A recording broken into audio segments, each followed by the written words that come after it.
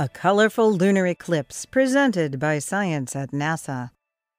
On Wednesday morning, October 8th, not long before sunrise, the bright full moon over North America will turn a lovely shade of celestial red.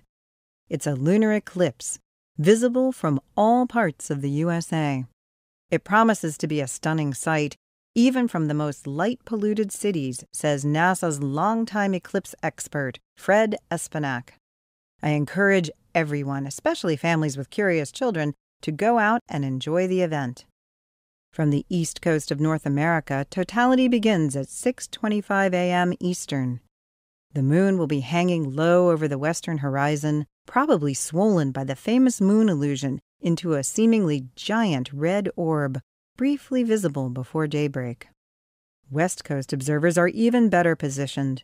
The moon will be high in the sky as totality slowly plays out between 3:25 a.m. and 4:24 a.m. Pacific. During a lunar eclipse, the moon passes deep inside the shadow of our planet, a location that bathes the face of the moon in a coppery light. A quick trip to the moon explains the color.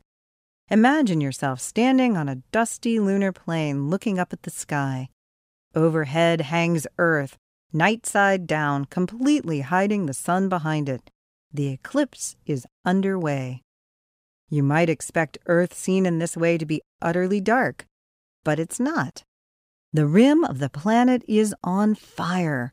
As you scan your eye around Earth's circumference, you're seeing every sunrise and every sunset in the world, all of them, all at once. This incredible light beams into the heart of Earth's shadow, filling it with a coppery glow and transforming the moon into a great red orb. However, red is not the only color. Many observers of lunar eclipses also report seeing a band of turquoise. The source of the turquoise is ozone. Atmospheric scientist Richard Keene of the University of Colorado explains.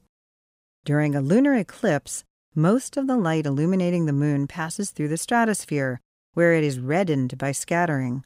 However, light passing through the upper stratosphere penetrates the ozone layer, which absorbs red light and actually makes the passing light ray bluer.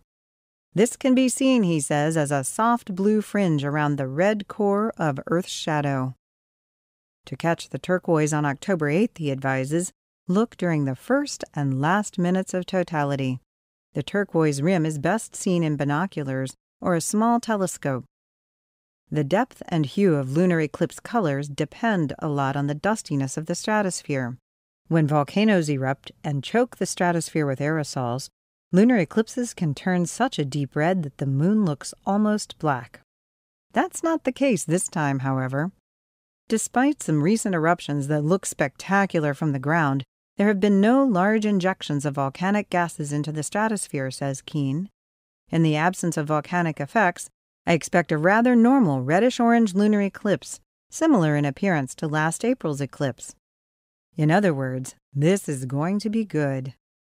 Espenak notes that the total lunar eclipse of October 8th is the second of 4 consecutive total lunar eclipses.